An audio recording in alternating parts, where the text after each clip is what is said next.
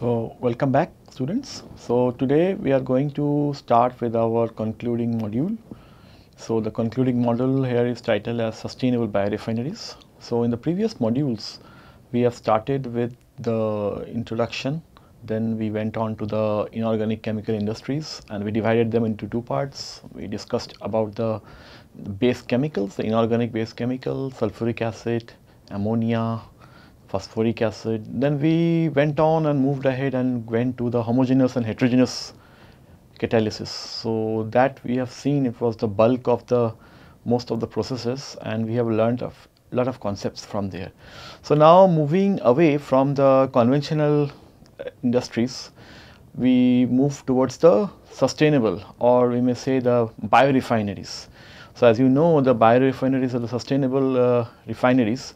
They are termed or coined recently, not recently, they may be coined, let us say, around 10 to 15 years back.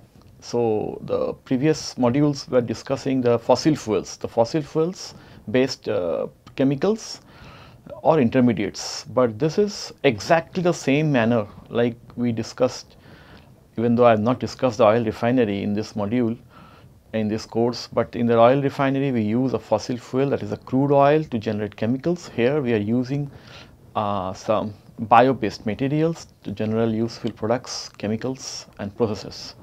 So, we start today's lecture with the sustainable biorefinery.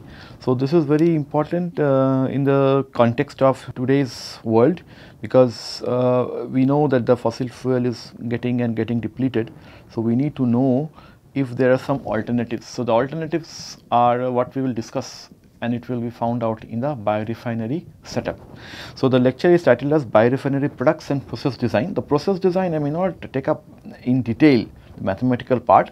I will just check out with a block diagram and make you give insight what goes on in a biorefinery and how it is very similar to a oil refinery.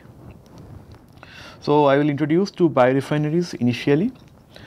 Then we will see what is the importance of biorefinery. So, the one is to introduce the biorefinery, then we will see what type of products we obtain from a biorefinery, and then we will classify the biorefineries. You can see we have classified the biorefineries, why they are important. Then transition to an expanding bioeconomy. So, like how can we transition, how can we take this up to the existing setup?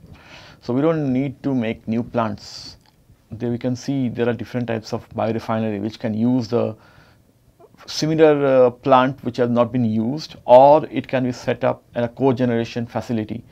So, these are the types of biorefineries. It means what are the infrastructure you require, that we will discuss briefly. So, biorefinery, as a strict definition, what it says is it is a facility that integrates the biomass conversion processes and equipment to produce fuels, materials and chemicals from biomass. Okay. So, it means it is a facility which integrate the conversion techniques and equipments. It will integrate both the conversion techniques and equipments to convert them into useful products. What are these useful products? It may be fuel. Let us say when I talk of fuel, you should always consider we should talk of fuel only when it is having a similar calorific value like that of diesel and petrol. So, some examples, as you are already familiar, ethanol, butanol, these are all these are some which are quite similar in characteristics as compared to fossil fuel. Then the materials, we are talking about materials means what do you want to take out from this? Do you want to convert them right to fuel? If not fuel, then what else? So, we will see those. If not fuel, there are other ways also to convert them. Let us say I want to convert them to biofertilizer, which is a new concept, or bio-CNG, or we can also convert them to liquid carbon dioxide, because liquid carbon dioxide, as you know, you have been seeing this, it can be easily be transported. So, because it will be transported means at a certain temperature and pressure it may exist as a liquid. So, that is very important from it, and it is a byproduct of this biomass. Then chemicals, there are a lot of chemicals from biomass. It is similar like refinery. We will get some platform chemicals such as furfural, then glucose, then you have HMF. These are all levulinic acid. These are all different chemicals which are obtained from this, because from these chemicals you further go ahead and produce aromatics. So, what is a bio-based product? The bio-based product means it is made from renewable sources, Here the plant material is the main ingredient and it should be biodegradable. So, any product which actually satisfies all three of these property can be classified as bio-based product. So, it means you have the renewable source should be renewable in nature, the plant material. So, when I talk of plant material, then immediately I will just recall back the module 1. In the second lecture I discussed the plant material means it will have cellulose, hemicellulose and lignin. Okay. So, cellulose is crystalline in nature, hemicellulose is soluble, while the lignin is the solid part. So, it means that these plant material are the main ingredient and the processed product should be biodegradable. So, what is biorefining? Overall, the biorefinery means it is overall, if I want to define it, it is a national and local policies promoting biorefinery. So, we not only we just discuss biorefining technically, but it has what are the policies of government or the legislation, so that the legislation should be in such a manner it could encourage biorefining, such as giving tax breaks or you giving some economic zone to set up this facility. Because biorefining as well as oil refining is similar. So, it is not like that you are using any bioproduct and then generating something which is dangerous to the environment. So, it will also adhere to the same strict environmental regulation as we have seen for the fossil fuels. For example, the permissible limit of SOx, NOx in the atmosphere. So, it means that what we have seen that in those industries which you have seen earlier, in sulfur or nitrogen, there is an increased cost of products made from fossil fuels. The most of the cost goes into the adhering to the environmental legislation, because we have to capture this SOx, NOx through some additional steps, which means you require some capital expenditure. So, what are these? Then you have further steps like extraction, processing, disposal, all this increases the running cost. But the biorefining means, in the case of biorefining, all these operations which just now I said, it is of less. It means the number of operations will be less, but then we have to see whether it is sustainable or not. It is not like that we are producing something from bioproduct and in return it again generates carbon. So, we have to see that sustainable part also, whether that carbon capture is happening or the carbon is in a carbon cycle. So, there are some advantages. It actually allows rural economic development, and because in the rural setup it has lower economic cost and it is also environmentally safe. So, environmentally safe, I would not say it is totally to be safe. I will say that it is to be still be adhered to the amount of the pollutant which may be present in the atmosphere. There are legislations already available. Why are they important? Because we have seen there is a growing demand for energy. If you recall our first lecture, we said that the fossil fuels carbon to hydrogen ratios, all that we discussed, and we say that the energy won't last for another 50 years or so. For the coal is the widely available till now, but it won't also last more than 50 years. So, that is why the growing demand for energy, fuel, materials as well as chemicals, because specialty chemicals has a huge market and scope. So, these specialty chemicals, can we use the raw materials from the bio-based products? That is where this biorefining comes into the picture. So, there is, just want to repeat, there is a finite availability of fossil resources. So, obviously, when now if you see this, because of the current economic situation and the present scenario in the world order, the fossil fuel is getting more and more costly. You may now be aware of the price of the petrol and diesel in the open market, or the barrels, amount of dollars per barrel, it has increased a lot because of the current tension in Europe. So, because of that maybe the forest resources may be looked upon. So, over dependence of many countries on imported resources. So, now many countries are looking into this biorefining. Why? Because like for example, like fossil fuel, what are we doing in India? We are importing more than 80% of this crude oil. So, 80% means we are paying in this dollars, we are paying in, let us say, in the foreign currencies, primarily dollars. So, it means that our foreign exchange reserve are also going outside. So, we want to produce something within India itself. So, one way is we do not have crude oil to that extent to satisfy the entire energy demand, but we can always look up into alternative solutions such as these bio products, So, that is what I have written here, national security. Then there is the reality of climate change and need to reduce greenhouse gases. So that's what I was again repeating in the previous slide. So it should not generate some gas, like it should not generate carbon dioxide.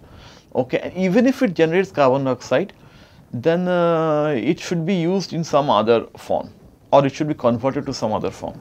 So it means demand for eco-production. So it should be competitive with the global economy, because if it is not competitive, it is very costly, the technology is very costly, then there will be no taker. Even if you have made a new technology, it should be compatible and it should be economically feasible. So it helps us, the biorefinery setup will help us stimulate growth within the rural economy. Now you see, this is the annual surplus biomass residue and ethanol potential. So biomass to fuel I am considering. The biomass to fuel means I am primarily focusing on ethanol. So if you see, the gasoline consumption in 2016-17 is around 23.77 million tons. So that is 32 million kiloliters. So our government has allowed 10% blending, and the 10% blending shall require close to 3.2 billion liters. And 20% blending, which will be shortly be allowed, shall be requiring 6.4 billion liters of ethanol. So a need is felt to produce this ethanol from bio-based methods. So if I give some numbers, 1 ton dried biomass. So I am not telling what type of biomass, but for example, you consider it to be generic in nature. 1 ton dried biomass shall approximately give us 250 liter of cellulosic ethanol. So 1 ton will give 250 liters. So what are the remaining going? Remaining will be going to the lignin and hemicellulose, because cellulosic part is easy, because you can convert the cellulose through enzymatic process to glucose, and from glucose you do a fermentation, you get ethanol. So rice straw, which is disposed of in various ways such as burning, releases greenhouse gases. Now this is particularly important, because if you know, in northern India during the months of October, November, the farmers usually burn these crops. Now these rice straws or wheat straws, when they burn, so it's nothing, just increasing the greenhouse gases. So can we use this, can there be some logistic or supply chain so that we take up this straw, rice straw or wheat leftover, and we use them to produce ethanol? So there is a, integrated approach is required both from the government and the local agencies to come together and formulate a strategy. Because the point is, the rice straw are rich in carbohydrates, almost 60% fermentable sugars. So it means that if I am taking the carbohydrate as a source of bioproduct, so it will give us close to 60% of yield of cellulosic material. 60% cellulosic material means we are almost producing half the amount in ethanol. So now I have listed some biomass, that is cotton stalk, maize stalk, mustard stalk, rice straw, sugarcane, bagasse, wheat straw.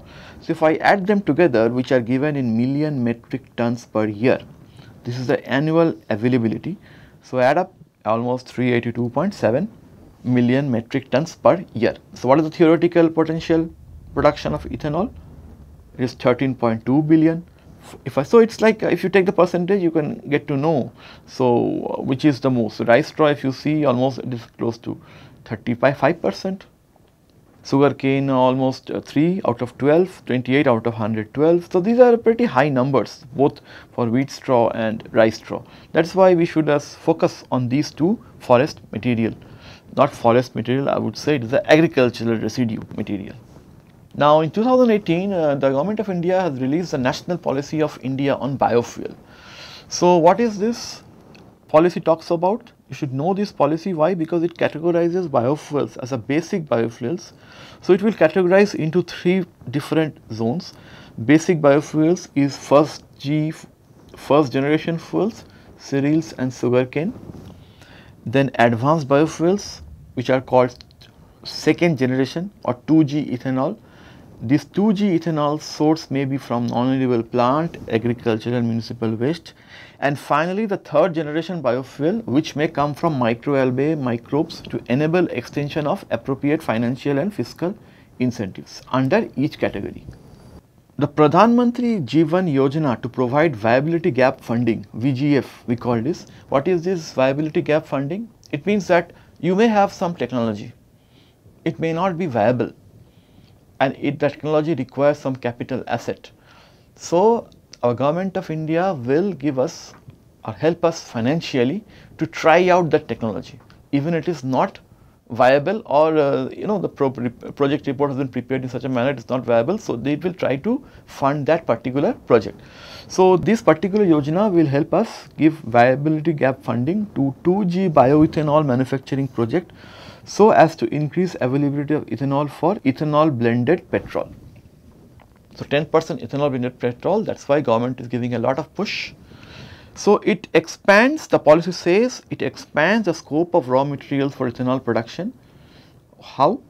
It allows the use of sugarcane juice, sugar containing materials such as sugar beet, sweet sorghum, starch containing materials such as corn, cassava, damaged food grains like wheat, broken rice, rotten potatoes, which are unfit for human consumption.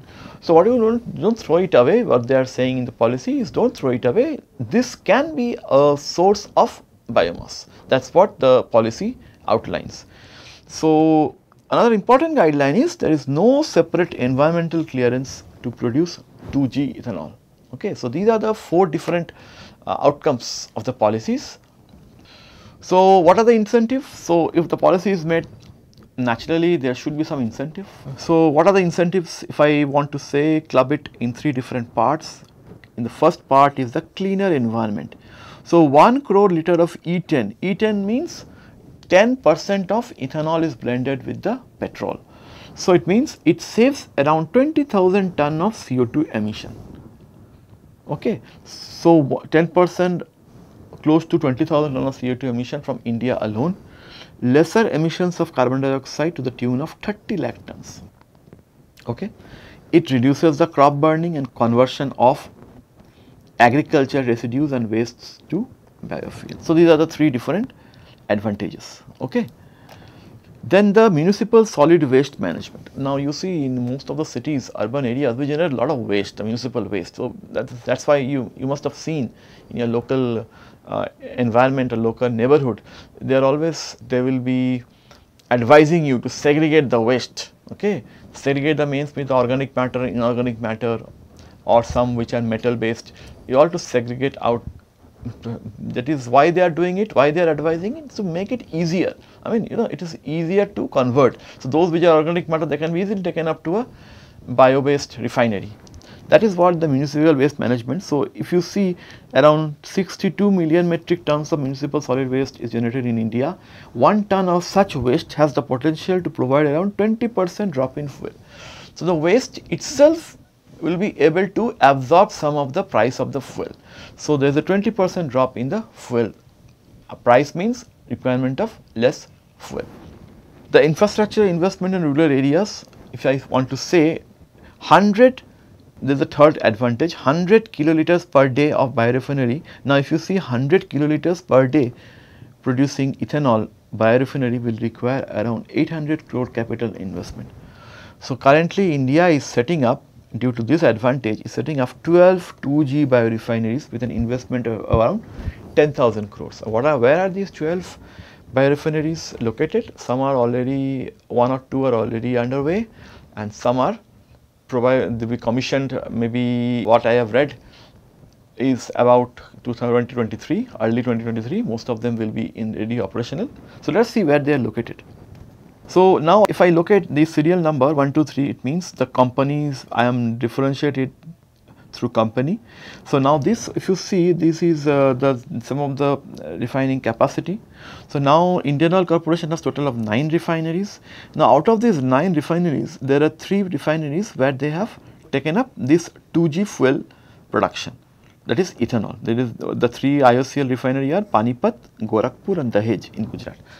HPCL likewise has 2 refineries, oil refineries, and it has adopted, or it has proposed to start up these 4 different biorefineries, one in Bhatinda, Badaun, then Saharsa and West Godavari. And then Bharat PPCL, Bharat Petroleum, has 2 refineries, and it is now setting up 3 bio-based refinery in Borgar, in Bina and Bhandara. Okay, this Chennai is yet to start. Then in Numaligarh in Assam, which is the Numaligarh refinery, they are also starting up with a 2G plant. And MRPL has also started one of the plant of Davangere, that is in Karnataka. So these are the different companies, and other companies which have yet to start, or they will be in the process of starting. These, if you see, these are in the pipeline. They have not yet started. These are the roughly the total production capacity of the oil. So Bharat Refinery, HPCL, Mittal Energy, Reliance, and then SR Oil. So if you see, most of the PSUs have started moving in this direction, the bio-based refinery, and there are 12 of them have been started. I mean, they have not started, they will be starting up early next year. So what are the overall we saw is there are 3 different categories of fuels: 1G fuel, 2G fuel, 3G fuel. So 1G I can talk about the starch sugar, because so if I want to classify 1G and 2G, it means they are basically edible and non-edible sources. So edible sources are starch sugar, and non-edible sources are corn, sugarcane residues, rice, wheat straw, or other lignocellulosic biomass or municipal solid waste. The 3G ones are the algae. Now, the first 1G and 2G, if you see, they will require land to grow or to get the final product. Okay, so you will get the actual land, the arable land. From the arable land, you get this bio-based product. But in the case of algae, which is a 3G fuel, algae does not require land. It can grow on water. So pond, the pond may be like artificially made, or it may be naturally made. So what you do is you grow up this algae.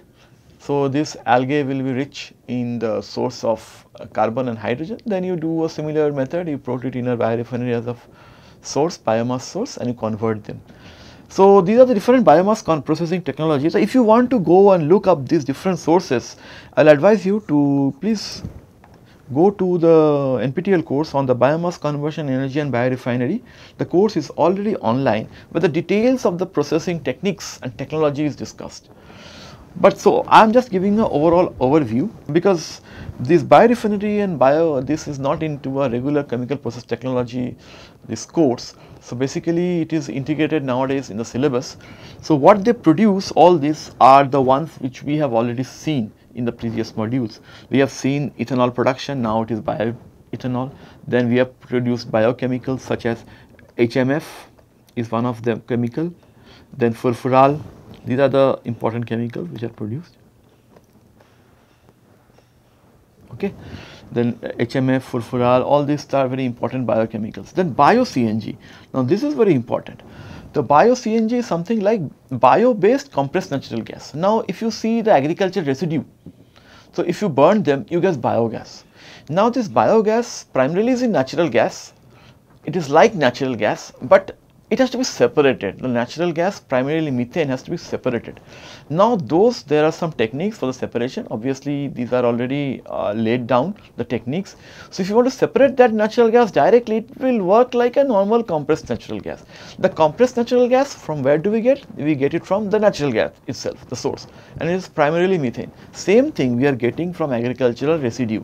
Now if you see, there is this Govardhan project which has been recently been launched just 3 months back, means in February 2022 by our Honorable Prime Minister. What it does is, in Indore, it will produce 17,000 tons of biogas per day from 550 tons of organic household. So now you see the stoichiometry. So this is already, this plant has been started. So this is the name of the particular plant, is the Govardhan plant in Indore. Likewise, the liquid CO2, as I told you, the liquid CO2 is very useful, because you know this liquid CO2 is now used as a preservative. It is also used in fire extinguishers. That is also a source of compound. So if you are getting carbon dioxide as a byproduct, we will always advise to try some technology so that you can store this carbon dioxide in a liquid form. So in the liquid form means you have to store at a very low temperature and at a high pressure. Then power is also one of the outcome. And then biofertilizers. What are the biofertilizer means? When you do some technology, you apply some technology on these sources, you get the biofertilizer, means you have some living organism into that fertilizer. So this living ribosome is one of the living organism which is used as a biofertilizer. Okay, so these are also another uses. So these are the different uses. Now sometimes again I am putting, now they have now come up with a 4G biorefinery, because this 1G, this 2G and 3G I have already discussed. Now sometimes now the vegetable oil, which is a byproduct, and there are some genetically modified microorganisms together, they can be a source of 4G biorefinery. So this is called the 4th generation biorefinery. So 3G is, we have already discussed, this 3G is mainly the, if I want to talk, it's mainly of the algae or microalgae.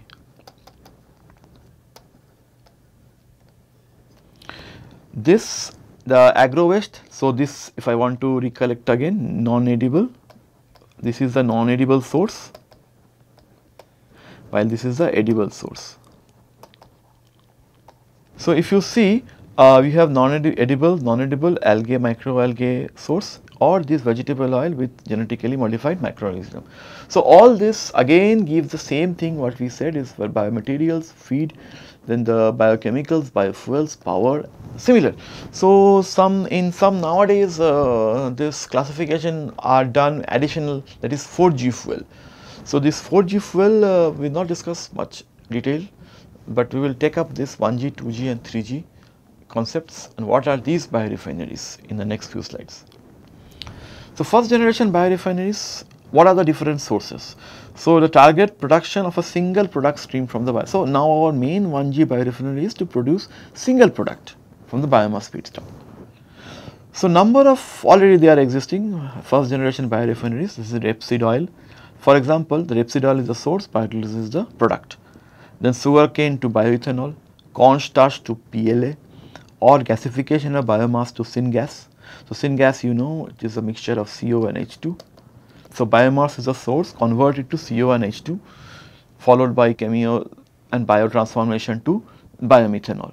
Okay, for chemical or biotransformation to bioethanol. So if you have syngas, so I mean this is connected here. So you convert it, the gasification of the biomass to syngas, and from syngas, you know, you can easily convert to ethanol, so bioethanol. So what are the pros? The pros is up to 60% reduction of the greenhouse gases emission compared to the fossil fuels. They are easily hydrolyzable biomasses. But easily hydrolyzable, when I say, it means it has more of cellulosic content, so less of lignin content. So they are easily hydrolyzable. So simple sugars are more.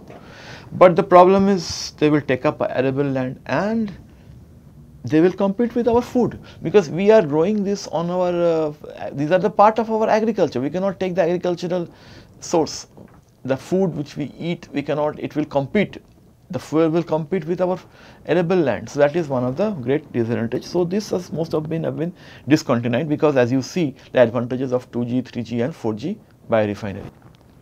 The second generation biorefineries, if I want to discuss, it's forest biorefinery. So mostly the products from the forest. So multiple product streams. Now here you don't have single product stream, you have multiple product stream.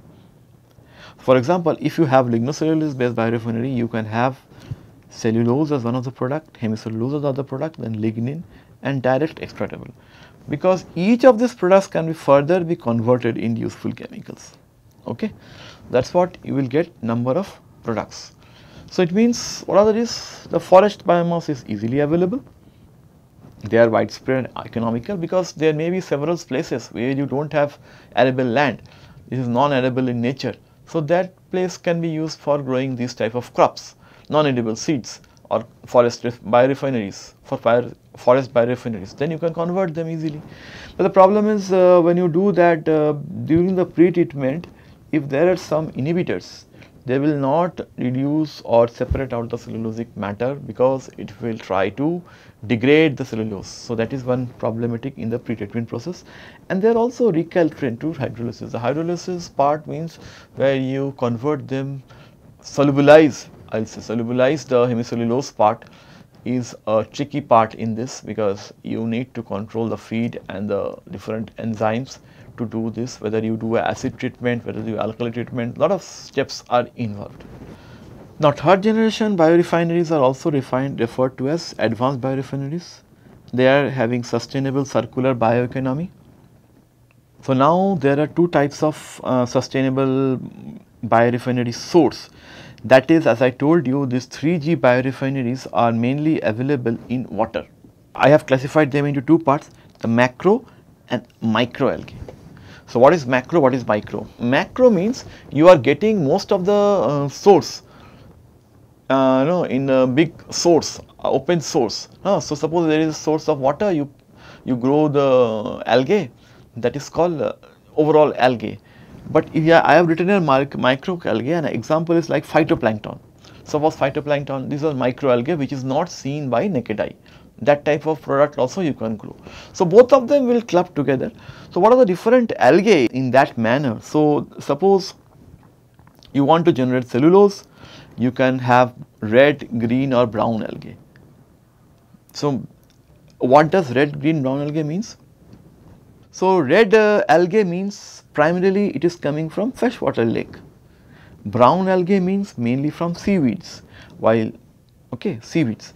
While green algae means the one which is coming from macro part. The macro means lakes, ponds, like that.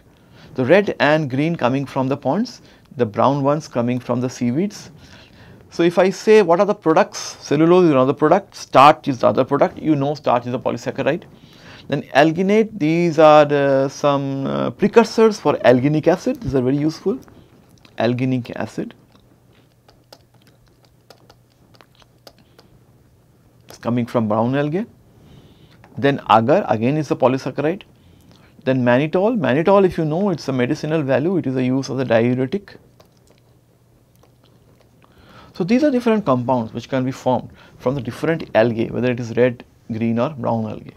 So only thing is there is pros. What are the pros? There is no competition for arable land. It is cost effective and environment sustainable. It provides appreciable valuable compound. Now higher greenhouse gas emission, but the only issue is because it will plants, it is a plant, this is microalgae, because you are growing it specifically for some purpose, so it means it is again giving out a greenhouse.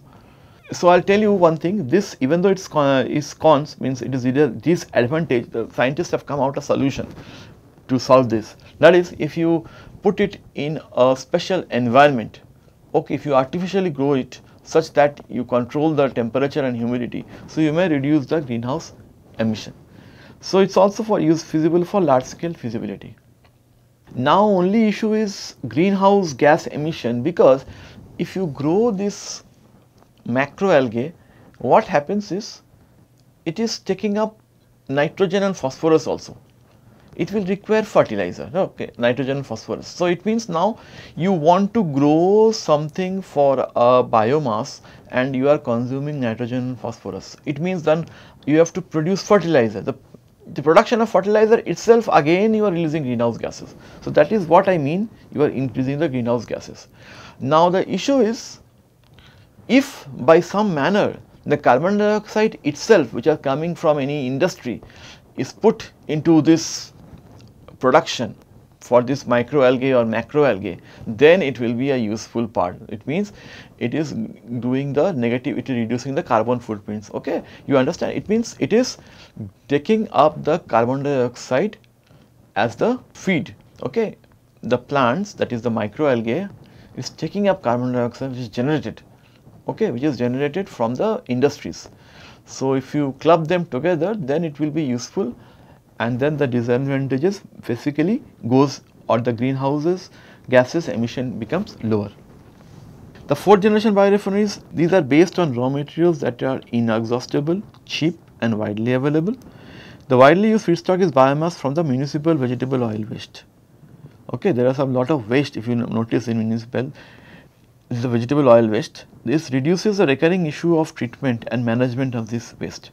The processes are mostly thermochemical and most of them are used on an industrial scale. So it will improve the photosynthetic efficiency and the biomass accumulation, while the disadvantage is early stage of development, it is yet to be put in place. The only issue is with such type of 4G, because these vegetable oil, the MSW, if you want to, you want to do some process which is thermochemical, which means the temperature is pretty high. If it is having some incomplete combustion,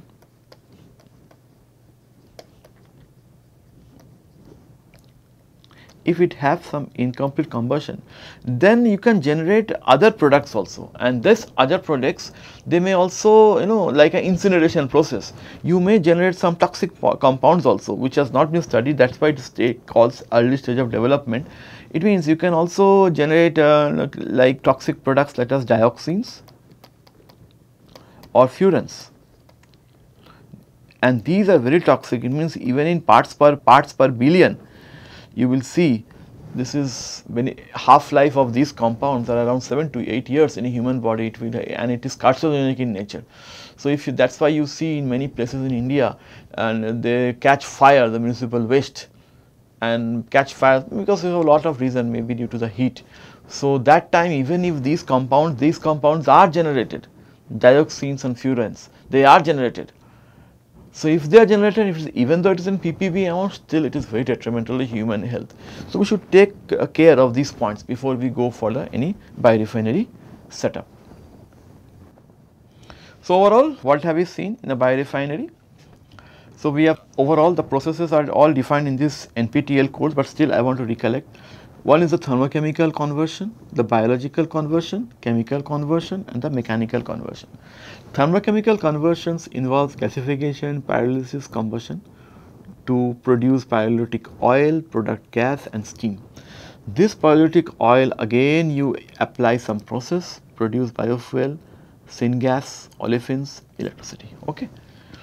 Then biorefinery can also use mechanical conversion. What you do is that you dry it, you extract the part and separate it, then produce lignin, vegetable oil or biofuels like ethanol, and with that you can also go ahead and produce biomaterials, biochemicals and electricity. Chemical conversion, as I told you, it is like acid hydrolysis. You put the biomass in an acid, you generate the different components. It can be supercritical conversion, it can be solvent extraction, you can produce cellulose, hemicellulose, lignin. Together we can again convert them and produce biofuel, bioethanol and fermentable sugar. The biological conversion methods can be in anaerobic digestion, means in the absence of oxygen. It can be either enzymatic hydrolysis, so you have microorganisms which will break down and convert them into sugars. Then fermentation, convert these sugars into ethanol. So it can also produce sugars, ethanol, and from this you can process for methane, ethanol, and methanol production is well known.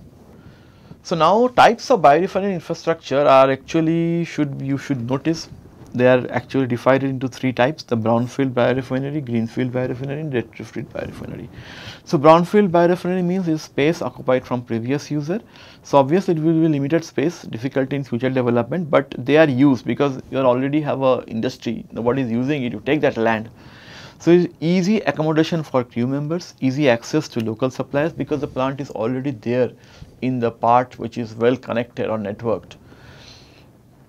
But the only issue is disadvantages. You have to demolish the existing plant, which can increase the project cost. There is no governmental restriction.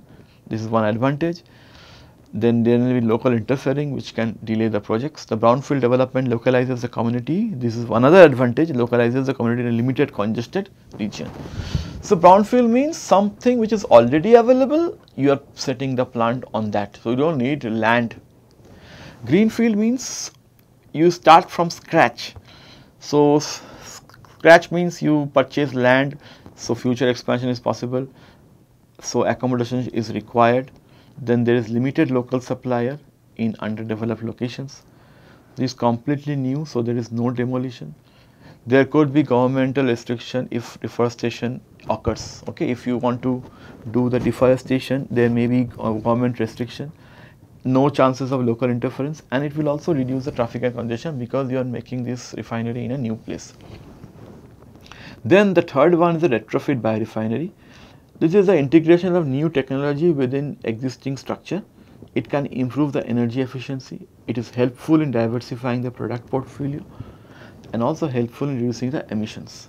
It advantages in usage of existing supply chain, reduction in capital cost. Now if you see most of the, some maybe already there, some industry, and you just set up in together, you add up another biorefinery together with the existing refinery. So that is called retrofit. So integration of the new technology within the existing structure. So biorefinery basically are of these three types. So only issue is the transition to an expanding bioeconomy. What are the crucial concerns? How to sustainably refine the renewable biomass resources using diverse biorefinery alternatives and leveraging host mill established efficient biomass supply chain. So the biomass supply chain means the logistics part we have to look up. The sustainability of innovative biorefinery pathways depends on the ability to tolerate unknown future conditions.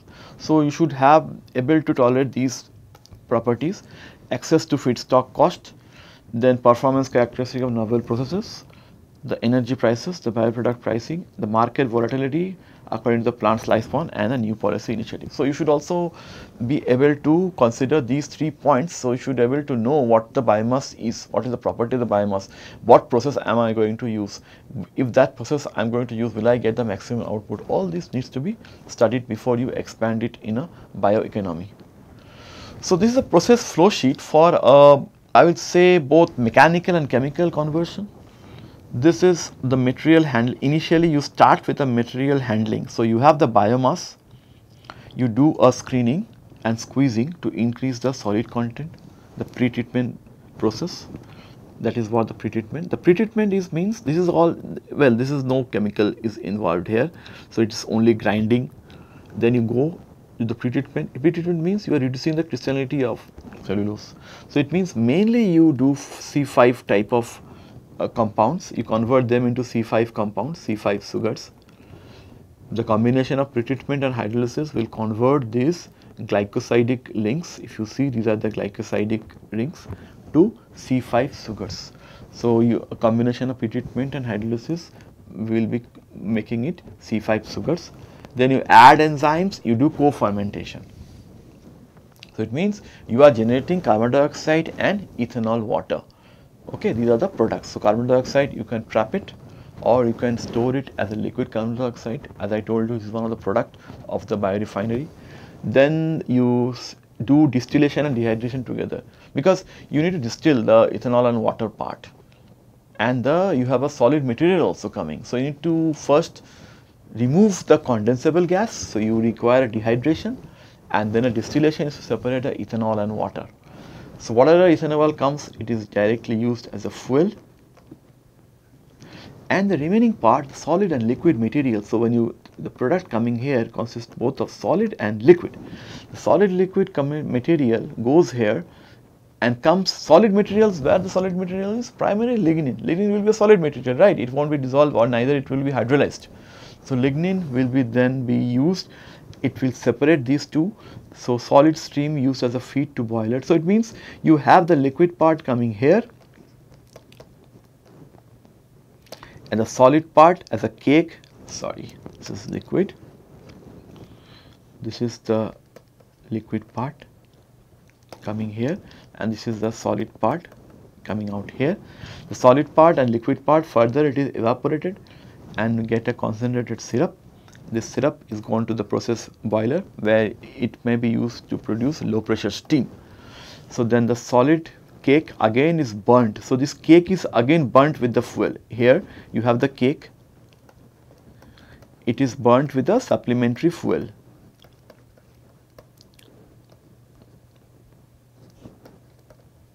To get low pressure steam. So this is what typical process scheme for the production of product chemicals or products. So what are the products here? Steam is one of the product, fuel is another product, CO2 is another product. So you have 3 products, okay? Steam, fuel, so power, chemical, the power, fuel and chemical. Chemical is CO2, okay?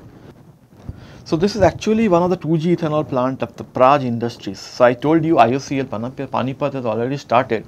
This is a 2G ethanol plant of Praj Industries in collaboration with IOCL. So if you see, this is the entire plant. So the entire plant setup, and this is the material handling. If you see, this is the biomass which is coming. It has already grinded. So material handling system, it has been grinded and sent by conveyor belts. Then this is the pretreatment unit and the solid liquid separation together. Okay, the pretreatment means, as I told you, pretreatment come the hydrolysis part. So pretreatment, here is pretreatment, solid liquid separation, here the hydrolysis and the fermentation. Then you have the distillation setup, separate ethanol and water, and finally you have the waste treatment. So waste means the cake. You have the cake, you put it here, the cake, and then you burn it with a supplementary fuel. to get the different steam out of it, low pressure steam. Okay, so these are the various parts which is IOCL Panipat is generating. So what are the byproducts formed from this? The byproduct is the cake, the lignin rich cake. This is separated from the solid liquid separation and is used as a boiler fuel along with supplementary fuel. So it means it is sent in a boiler, the last step as I told from the previous slide. Then the raw CO2 gas, the raw CO2 gas comes from the after the hydrolysis, the fermentation unit. It is generated during fermentation, it is vented off to the atmosphere after scrubbing with water. You can either vent it or you can, so I am not talking about this particular plant, you can also store this CO2. This is one thing also in terms of liquid CO2 and send it or transport it. So they can also scrub it with water. Then you are also getting technical alcohol. This is the impure spirit, because the solid liquid part which you are separating out, it may be a technical alcohol also. It may be sold in the market for production of chemicals or can be blended with fuel ethanol. Then you get fused oils. It should be fused oil. Mixture of higher alcohols removes from the system. This fused oil also is a part of the cake and it is burnt in a boiler to produce steam. The sludge, finally the sludge from the process condensate treatment, it may be used as a manure for agricultural field. And then the ash in the last step, that is in the boiler, may be sold to the bricks and the cement industry. Now look, all the products, lignin rich cake, CO2, technical alcohol, fused oil, sludge, ash, they can be easily be used in various processes. So overall the capacity of this is 1 million liter per annum for 2G fuel. The capacity to produce multiple feedstock, the amount of feed it takes is the corn cobs, stover rice and wheat straw, cane trash, cane biogas, cotton stock. Complete end-to-end offering from feedstock processing till end product and wastewater treatment. Process integration.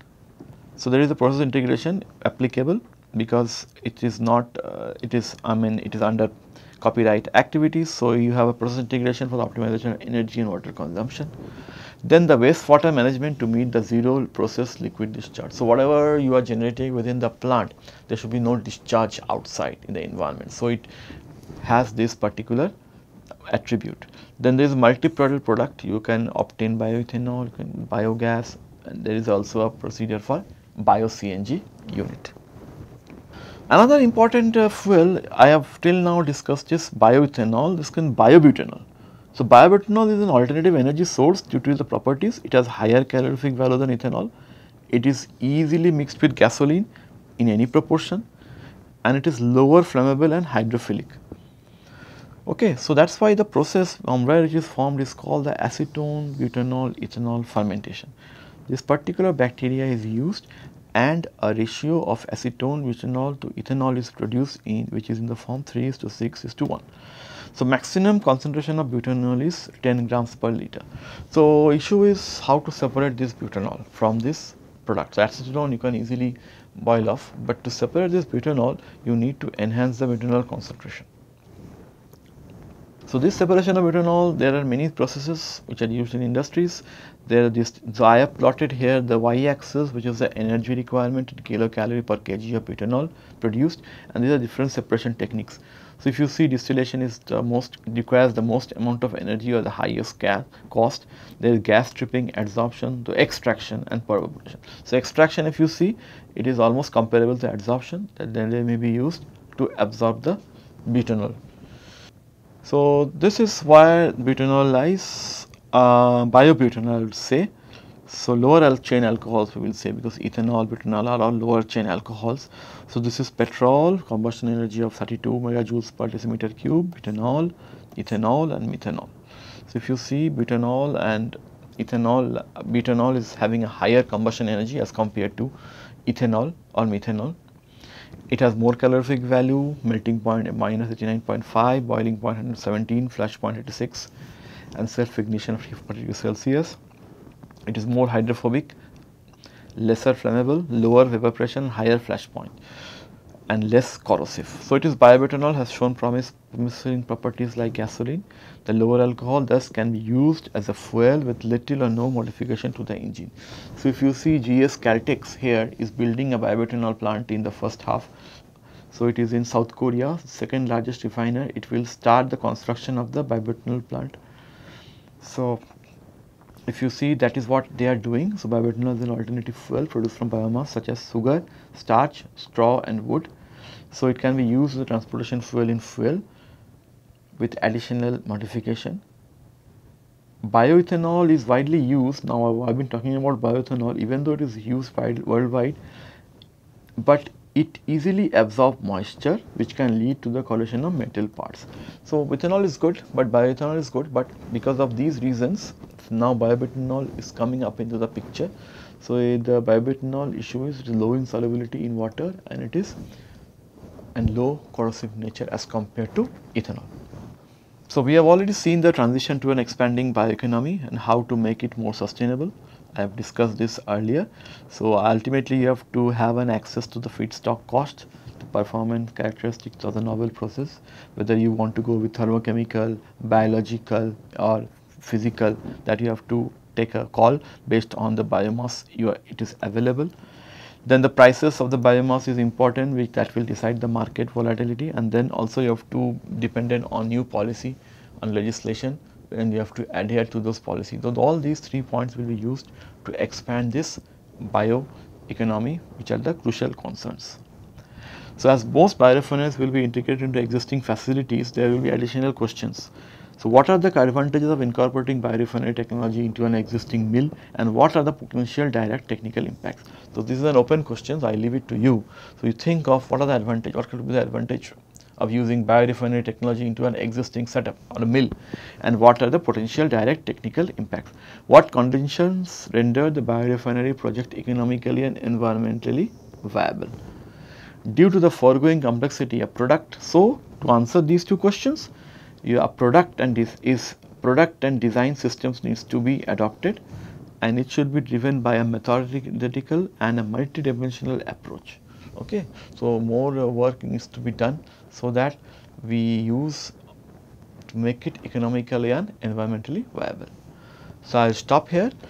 So these are reference you should follow, the NPTEL course which I have already listed, and this particular article talks about the different product design, the process, the technical decisions, how to take, and finally you go through these other two references which will give more ideas on the integrated biorefineries. This is one book which I have followed in most of the part. You should follow this book.